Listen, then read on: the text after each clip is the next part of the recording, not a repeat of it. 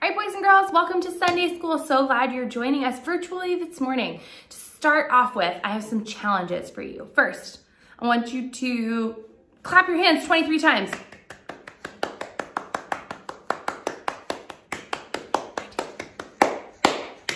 Everybody do it? Now I want you to jump up and down 23 times. I'm not gonna do that, but you do it. 23 times, go.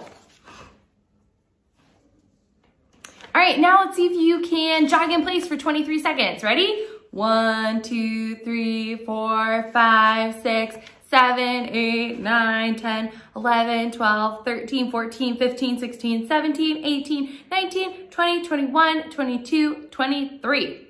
Everybody do it? All right, well, the reason I had you doing all these activities and challenges based around the number 23 is because we are gonna be reading one of the most famous Psalms in the Bible, Psalm 23 today. This week, we're studying from the book of Psalms. So remember, last week we were in the book of Ruth. We're moving to another book, the book of Psalms. The word psalm means song. So excuse me, does anybody know who wrote the book of Psalms? You can say it out loud if you're sitting with someone or say it in your head. We know that many people wrote the book of Psalms. So all the different songs that are in there were written by different authors, but many of them were written by King David. Our object this week is the David Mosaic. The Hebrew writing on this mosaic is the name of David. David is the author of the psalm that we are going to be reading this week. We are going to learn in this psalm about how God cares for his people. So that's kind of the main theme you're going to see throughout Psalm 23, how God cares for his people. So listen closely as we're going through it. We're going to pause for a time of worship and then we're going to jump right into Psalm 23.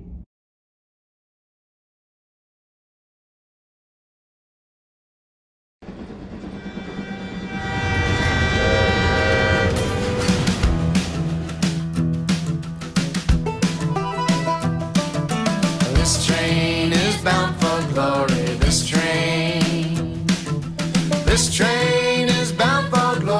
this train is bound for glory. Jesus made a place in heaven for me. This train is bound for glory, this train. This train is bound for glory, this train. This train is bound for glory, this train. This train is bound for glory. Jesus made a place in heaven for me. This train is bound for glory. This train. Okay, now let's bring it down. This train is bound for glory. This train. This train is bound for glory. This train. This train is bound for glory. Jesus made a place in heaven for me. This train is bound for glory. This train. Oh, this train. This train is bound for glory. This train. This train is bound for glory. This train. This train is bound for glory. Jesus made a place in heaven for me. This train is bound for glory. This train. This train. This train. This train.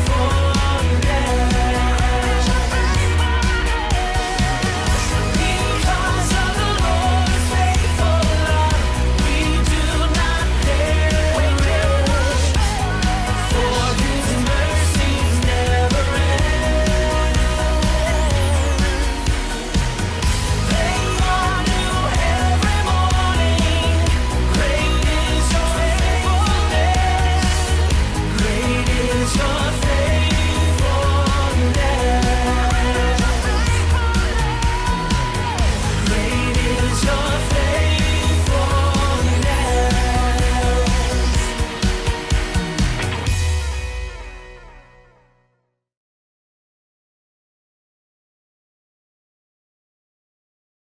All right, before I hand it over to Miss Becky to read the whole Psalm 23, I'm so excited. We're gonna read the entire passage today. Before I hand it over to her to read Psalm 23 to you all, I wanna ask you if you know if the book of Psalms is in the Old or the New Testament. It's in the Old Testament. So the fact that King David was one of the authors should have given you a hint that it was in the Old Testament. See if you can find the book of Psalm in your Bible and then flip to Psalm 23. All right, and I'm gonna hand it off to Miss Becky to read Psalm 23. While she is reading, be listening closely. Remember, the theme of our lesson today and the theme of our psalm is that God cares for you. So listen to the ways that God is caring for his people in this psalm.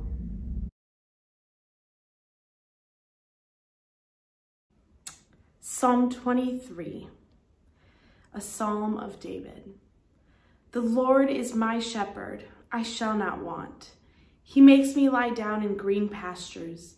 He leads me beside still waters. He restores my soul. He leads me in paths of righteousness for his name's sake. Even though I walk through the valley of the shadow of death, I will fear no evil. For you are with me. Your rod and your staff, they comfort me. You prepare a table before me in the presence of my enemies. You anoint my head with oil. My cup overflows. Surely goodness and mercy shall follow me all the days of my life, and I shall dwell in the house of the Lord forever.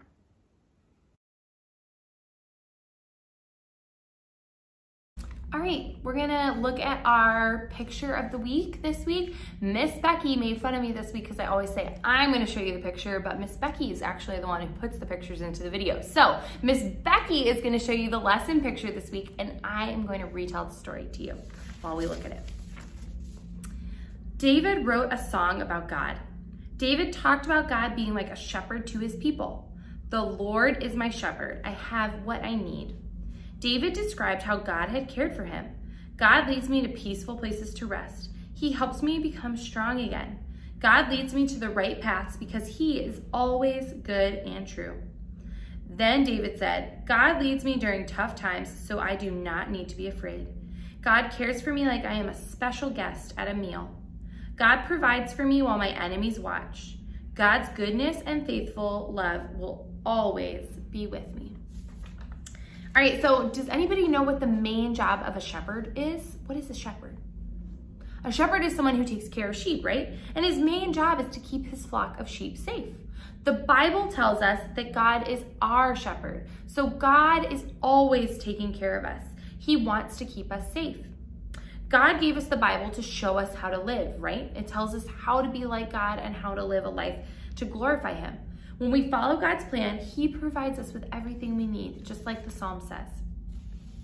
There are 2 verses in here that tell us explicitly what God does for us. Remember, he has a plan for our lives. In the past few weeks, we've been talking about how we can trust God's plan. We can trust him to lead us on down the right path. We can trust him even when times are tough. And we know that even when we can't always see it, we know that God is always working, right? So we have seen evidence, and then it's kind of culminated in this psalm that we're reading today. We've seen evidence of how God cares for his people. And remember, I've been telling you guys here in Sunday School virtually, and those of us who are coming and meeting in the church, we've been talking about how the Old Testament God, the God that we're reading about, who was Ruth's God and Naomi's God, that same God is the God that we worship now, right? The Bible is written about the God that we worship. So we know that if it's true for Ruth, if it's true for Boaz, if it's true for King David, it is also true for us, right? God cares for his people. Say that back to me. Say, God cares for his people. Good job. So remember that when we talk about God caring for his people, that includes us. God is caring for us. We are going to head to Joel now for our Explore the Bible time. Enjoy.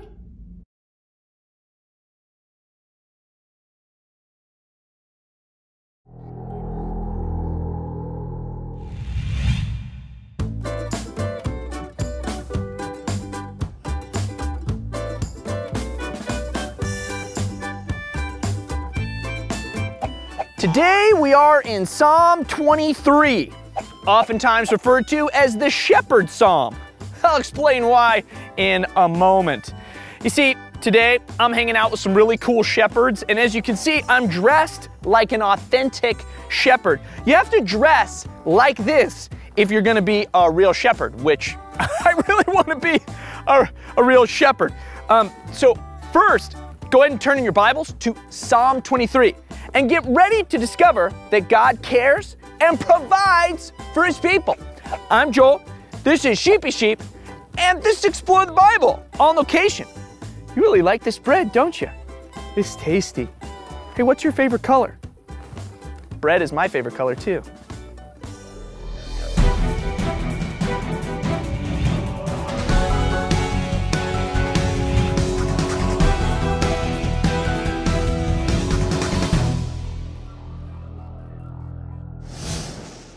Before King David was, well, King David, he was just a shepherd.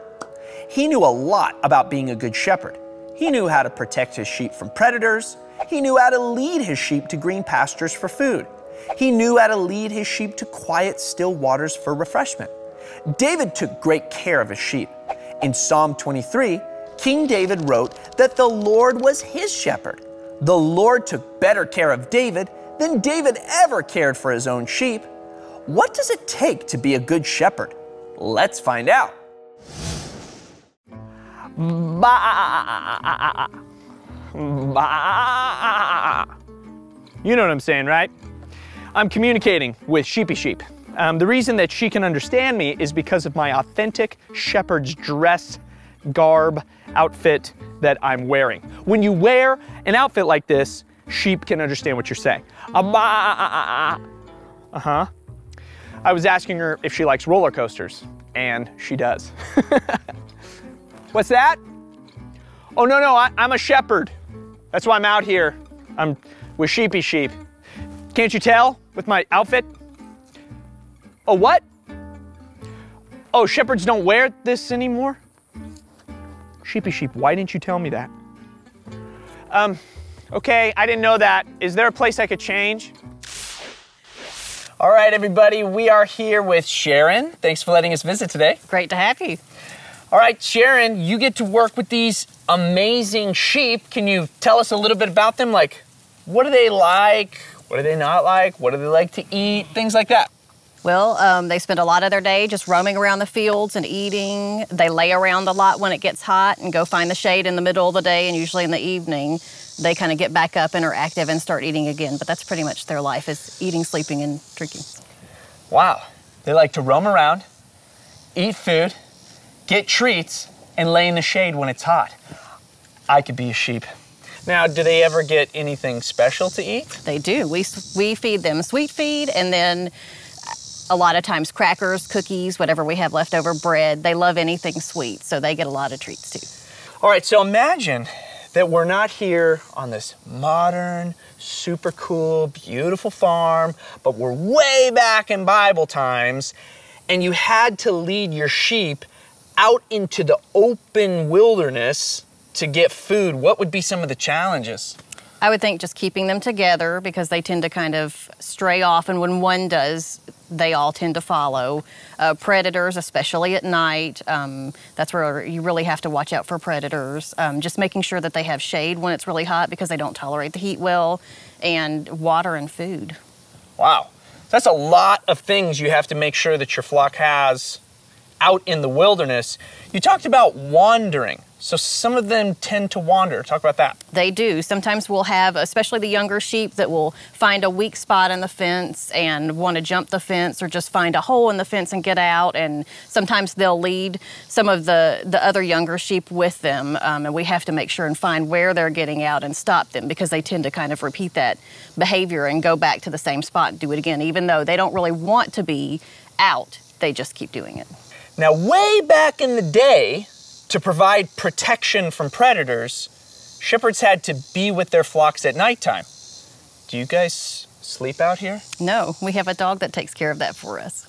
Okay, so explain that. How does the dog do that? Well, during the day, when there's no predators around and we don't really have much problem, she usually sleeps all day long. And then at night, she stays up all night. And when we're in the house, we can hear her out here barking just at coyotes around the fence line and things like that. So she does most of her work at night. Wow, taking care of sheep is pretty tough. Do you mind if maybe you can show us around a little bit? Sure.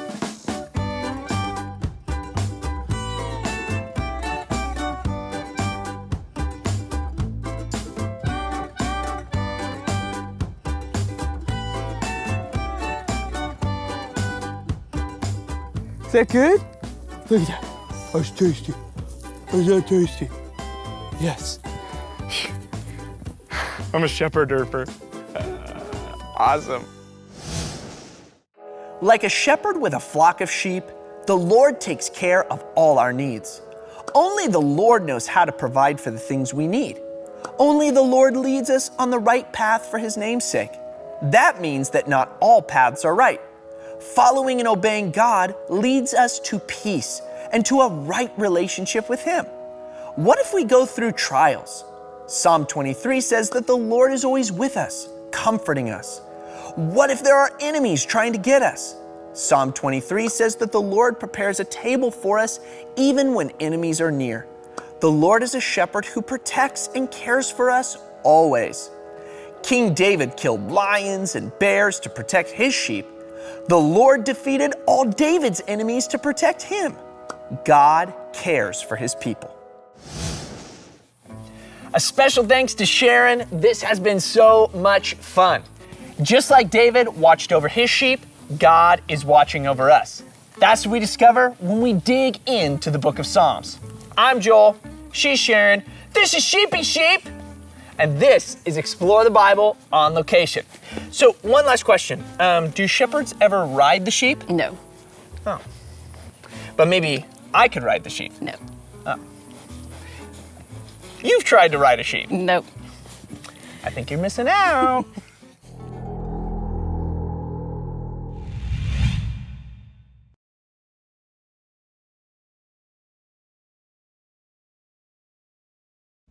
Hey everyone! So for your activity today, I'm gonna need you to get paper, it's just plain white paper, and coloring utensils, markers, crayons, colored pencils, anything. And what you're gonna do is that you're gonna flip to Psalm 23 in your Bibles. I read it earlier in the video.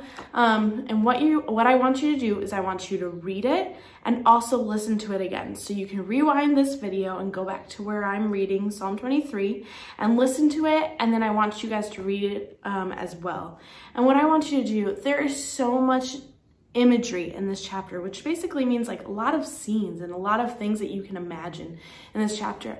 And what I want you to do is I want you to listen or read it, and I want you to draw what you can imagine this chapter is talking about. Like there are parts where it says he leads me beside still waters. I can just see myself walking down a lake, so you can, or down a river maybe, I don't know, something, and just drawing that scene. Or where it says, even though I walk through the valley of shadow of death, like that could be a darker scene where you're walking through a valley. And just draw these different moments you are reading throughout this chapter. This is such a great book of the Bible. I love Psalms.